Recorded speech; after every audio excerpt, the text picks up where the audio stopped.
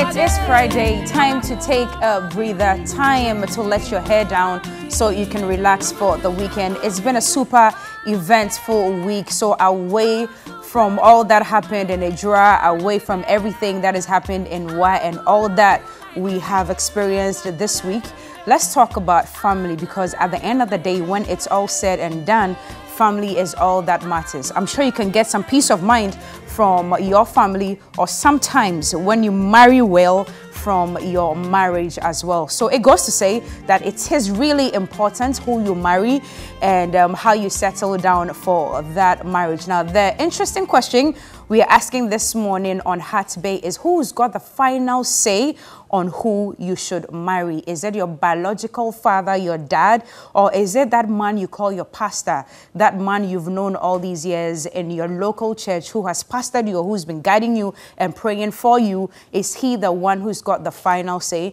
Now, we got a letter which we want to look at this morning in connection with this very topic, or this very question that we are asking this morning. I'm going to get straight into it because we don't want to waste any more time. And it says, "Dear TV3 New Day, I am in my late 30s and have finally found a man who wants to marry me. I told my pastor, who has been a father to me from the age of 13, about it, and he told me he was going to pray. Fortunately for me, he says we have his blessings to go on with the marriage. As early as 13 years, my father stopped taking care of me because he had issues with my mother, which led to a divorce. However, out of respect for my biological father, I decided to show the man I am about to marry, and I informed him about our marriage. I think that was the biggest mistake of my life. My biological father says he's not going to give me his blessing if I decide to marry this particular man. But the thing is, my pastor has already given me his blessings anyway. And the big question for this morning, this young lady in her 30s is asking, is that what should she do? And that's the question I asked earlier before I read the text, that who has the final say on who you should marry? Should it be your biological father, or maybe an uncle who took care of you, who you can also call father since he's the one who took care of you? Or is it your spiritual father, or that spiritual figure in your life? Many of us call people spiritual fathers. I've heard it many times, especially on Father's Day, which we celebrated just a few weeks ago. Many people celebrated not just their biological fathers, but their spiritual fathers as well. Let's get into the discussion and know which exact direction this young lady should take this morning. Joining me is Counselor George Castenson Lutrot. He is a marriage counselor, and Pastor Salasi Adai, head pastor, Apostolic Empowerment Ministries. He's been here a number of times. His face is not new anymore. Gentlemen, good morning. Good morning, Cookie. I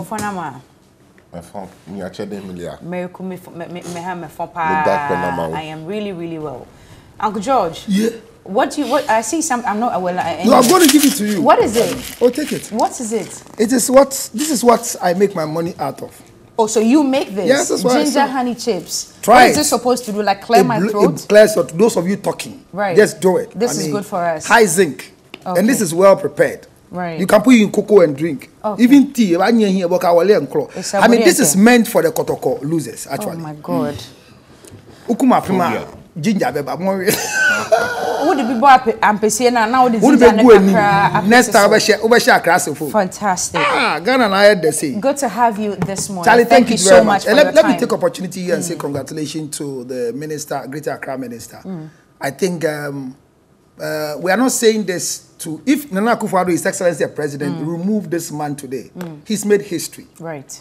It's not that we are happy for, he's done what everybody decides not to do. And I think that when the president said he wants to change Accra, he wanted to do it in his last term. And the right person is got now. And the Garland, we are supporting this man spiritually, physically, and everything. Because Gashikbo and Yanoni. Well, no need. So we are praying for him. And we say congratulations to all the people support. And the president. Okay. Because we had those days that when you are doing all, then a bigger man will give a phone call. Uncle George. So congratulations to him. We've talked about all of that extensively this morning. I'm sorry to burst your bubble, but let's just get to the matter of the day, because unfortunately there isn't too much time. Ya kani nyina no pa we nyina dada. Man timpo me na se. So wan hwe TV e ya nya ntem na hwe. Ahomachi na me dam kwaso. Anyway, Pastor Salasi, There's a letter we have this morning. We need to address this young lady. And this story is super familiar. And I know many people out there can identify with this story. It's happened to me before. It has. This is my story right there. I didn't write this one, but this is my story. Some time ago, it happened. And why are you looking at me funny? You don't really know anything about me. I haven't told you my stories before. Yes, you've known about me. This story, attempting to marry you. Yeah, why? Was it recent or before? What does that matter? It doesn't matter. But anyway, Pastor Selassie, you've pastored this lady ever since she was 13. So she sees you as a father figure in her life. And obviously, her father has been absent for all these years. And, well, it's the part about you want to go and pray about it that I want to ask now. Does prayer really approve or disapprove of the person you want to marry? Does it really, really work if you want to marry somebody? Okay. It's a very, very deep question, but my answer is simple. I think that we make our choice. Our choice must reflect the choice of God. When I say it must reflect the choice of God, there must be certain things based on a Christian that must be your guideline. But people have prayed, and at the end, they were sure that this is the right partner, and it failed. So for me, it is not necessarily that prayer is helping me make the right decision. Say that again. So what? People have trusted God, fasted and prayed, and then at the end of the day, it turned out that this wasn't even the partner. This has been my point over the years. Okay. People use God. I hide behind I speak in tongues. I hide behind I'm a Christian. And I don't want to develop myself for myself so that I can benefit my partner. It won't work. So God did not create us as robots. From my home from wherever I stay coming here, counselor, God did not just pick counselor and throw counselor come and be on the set. Counselor was responsible. And that is the problem of the church today. There is no sense of true responsibility and attitude building and character building. No character development. So we let everything hide behind prayer. No, if it's only about prayer, trust me, every Christian relationship should work.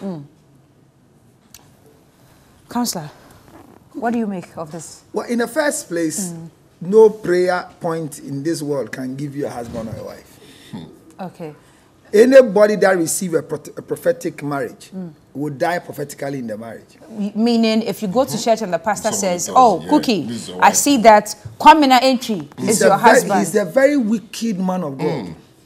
Actually, he's a Satan-oriented. You mean those words are not from God? Marriage, there's nothing called church marriage. The church has no marriage. The examples in the biblical perspective about marriages, it is just to depict unionization and for us to find a common ground to understand things. Okay. But there's nothing called Christian marriage. So the church doesn't have a marriage.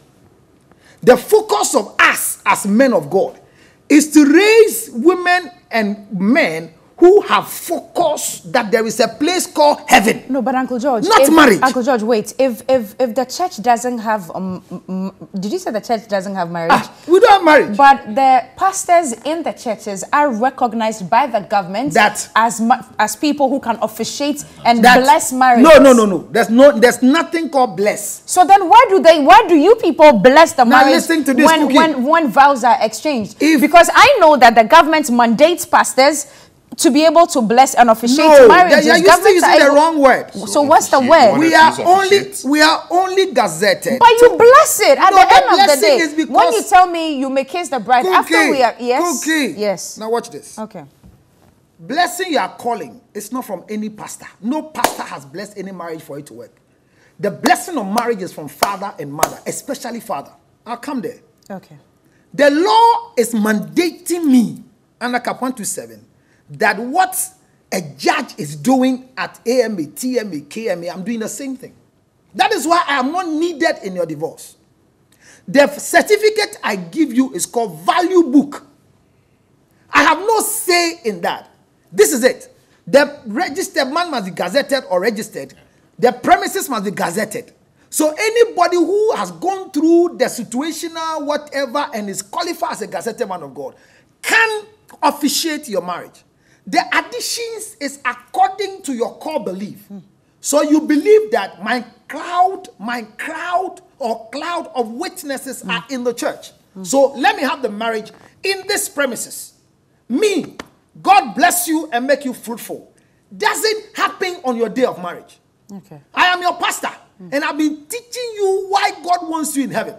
Righteousness is not for a good marriage. So you think when you keep your virginity, God is going to prepare you a virgin to marry. My foot. The church uses virgins, but we don't raise virgins. God, charity doesn't begin in the church. It begins at home. So pastors, we have our role. Our role is that we have fortunately been gazetted by government to do this work. And we even have the right to charge a fee for doing that activity, because it's not part of our calling. But government have recognized, because we have been ordained. And he says, once you are ordained and you are following the particular people, go through these particular things and let me train you so that we can extend our hand for the venue and the person. Okay. So it doesn't make me a spiritual person that my presence will add anything to your marriage. You're just mandated by government to be able to do it. So that's what we are doing. So the church doesn't have marriage. So stop and our Christian warrior and our church. There's nothing like. There are only 3 marriages in Ghana, and that is the Mohammedan marriage, the traditional marriage, or what you call the customary marriage, and the civil marriage. That's all. None of that. There's nothing called church marriage. Pastor Selassie, do you want to say anything before I ask my next question? I think that exactly what Councillor Tra said. We officiate marriages. But the point is that, this is a question I've always asked. Those days when our parents didn't take their marriages to church, they have lived for 70 years, 80 years, 90 years. So I think that we must redefine our role as a church. What really is our role? Like you said, I'm building somebody. Somebody be a good husband, it doesn't happen one day. Somebody being a good wife doesn't happen one day. It's not on the day of the wedding that I'll come and preach a good sermon and I'll come and bless them and then suddenly the marriage works. No. What we have to do is that we have to make sure that we are building them up so that they become mature people. Trust me, what is missing in marriage today is maturity. So for we are privileged today that we have been put in that category that we can help them, we can guide them, and also we can officiate it. Okay. Pastor Selassie, are you aware that more than 98% of marriages now are not working because of pastors? Yeah. Because of what? Pastors? Yes. Well, the part that they are not working, I'm aware, but I don't know. No, I'm saying that 98% of marriages that are not working are caused by pastors. Wow. We had a course. About that research. Yeah. I'm telling you. I don't know about that. I did this thing for Was it a survey that you ran yourself? When was this? Which year was this? That was 2010 and 2012. And it was 98%. Because everybody you speak to, when they have challenges in their relationship, the first person they will talk to is the pastor. And the pastor says, pray. When a man has beaten you, that you're supposed to report him to the nearby police station, they say, pray. When you die, then he said, catch him now. So, nonsense. This is a beautiful point, and I want to ask something. I've been counseling a lot of people, and this is a point I've said openly in a lot of places, and some find it controversial. Okay, when 10 people bring marital problems to you, and as a pastor, I want to pray. Trust me, only 2 works. This is what I tell people. Say, in most of the time, because at the end of enyam paibono, nipanen enyen adwin say me sana minikuki awariana ye. So, and like I said, God can do everything. God doesn't do everything. So if I'm dating a young man or if I'm dating a woman and I've seen some traits that I don't like, are you telling me that I cannot go to God to pray to God and tell him, say, you know what, Percy drinks too much. Okay. I want Percy to stop drinking before I get married to Percy. Okay. So God won't listen? It's not about God. A prerogative of God is whether he decides to listen or not. And this is what, you see, Cookie, prayer goes beyond God giving us what we want. Okay. Otherwise, those people who don't pray don't deserve to get anything. Anything at all. Prayer there are those who prosper the more. Exactly. Prayer is a relationship. And in building that relationship, it's one of the ways I can place my needs. You know the most powerful prayer, give me the serenity to accept the things I cannot change. There are things that are no when you pray. So let's build this and let's build a society and let them know that it is not every prayer that I'll pray and even God will say yes. So maybe God knows that person, he cannot change. I was speaking to a lady recently and he was telling me about a guy in his life, and the reason why he cannot go ahead and marry the guy loves the girl is carrying everything. Said, Osofo, The guy is so much addicted to alcohol to a point, and he has prayed. They've known each other for 12 years old.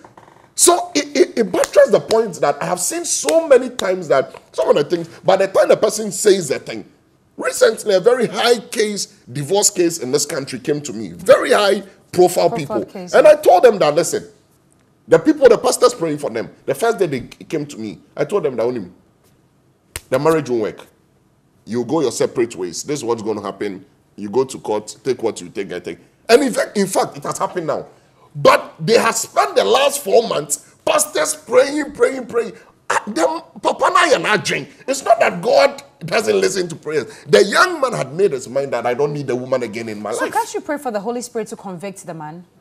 That's what I'm saying. That you can't do that as a Christian. The point is that we don't determine. And this one it's thing only God who determines. It is God that determines. Why is it that somebody, there are things we have been praying about, and God decides when I want to answer it? But must we fault this young lady here? It's not her fault that her dad has been absent. So maybe now we come into it's not her fault that her dad has been absent. She had nothing to do with it. Growing up from the age of 13, her dad has been totally absent. Now, she had nobody to run to but this pastor who's become a father figure in her life. Was she wrong to have even gone to the pastor in the first place to say that, hey, I found a man that I want to marry? And she's very, very wrong. And this is to caution all the young coming boys and girls in the church that the church has a big mistake and we are following it. When things are wrong and you get to know it's wrong, we correct them. You hear an announcement in church. So from now till the end of the year, we have 8 months for marriage class. If you are here and anybody promises you or tells you they want to marry you, see Pastor Kobe and he will write your name for counseling. Now, the first place is that when a man decides to marry you, the first person you tell is not your pastor. But my dad, I don't even know where he is. How do I tell him? Anytime, any child who doesn't know where the father is, the mother is a witch.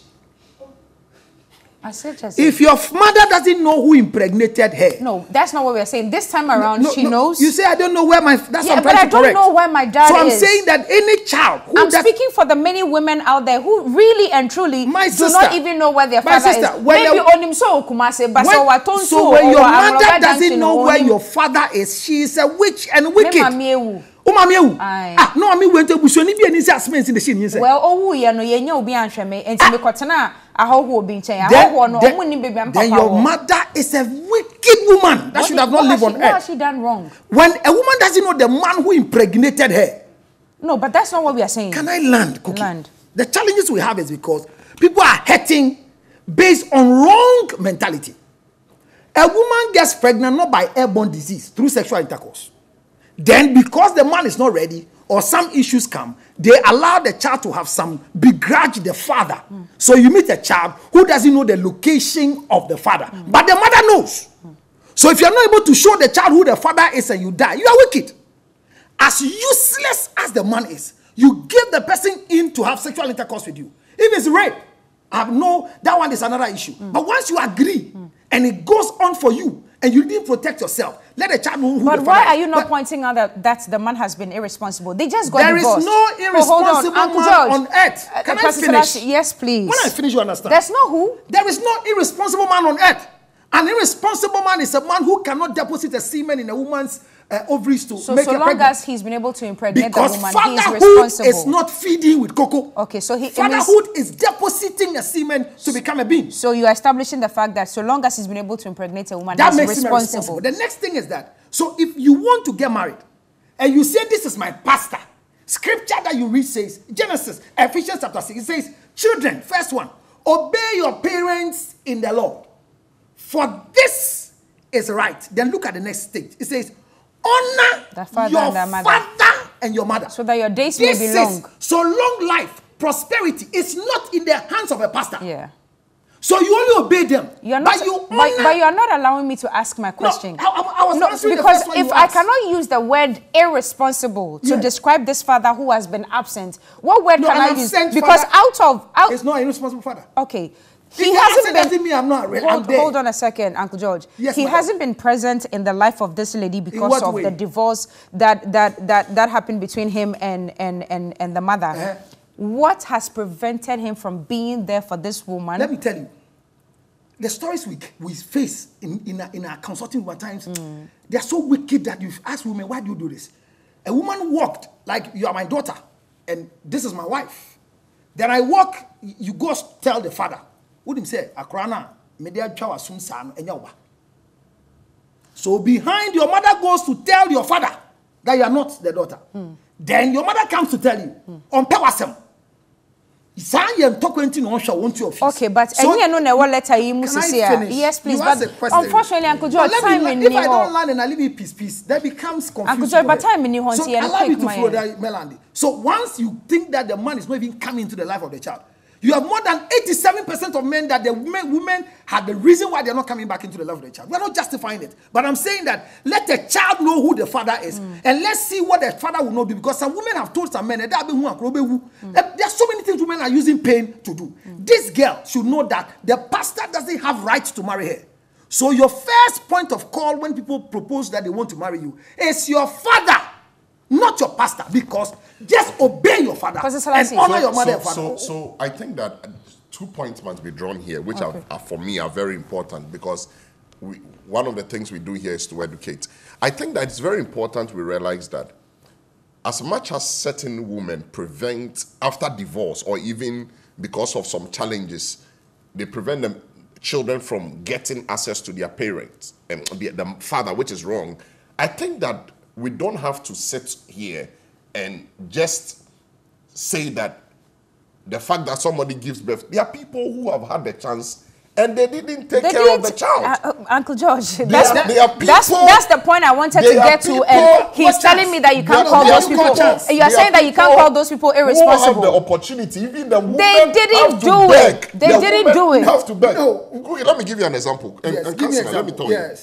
This one is not, I will never say anything on live television, and maybe the person I'm even talking about is watching. Yes. This is a man who was, funny enough, and big error, young. He has never, he doesn't take, for some reason, I don't know. He needs a male child. That's the reason. Oh, thank you. Maybe you have the reason. That's the reason. Oh, Shankorano. And you'll be full and a gym as father. On one case, the last one be a year, 2 years ago, no, or by an otiache, and will be for and a representing as father. Okay, can I say something now? Yes, Uncle George and Pastor Selassie, please, me pramocho. It's rather unfortunate that we cannot finish this today. Can we continue? Yes. Can we continue next week? Because this must be discussed and we have to get to the bottom of it. It's an issue that many people are facing out there. So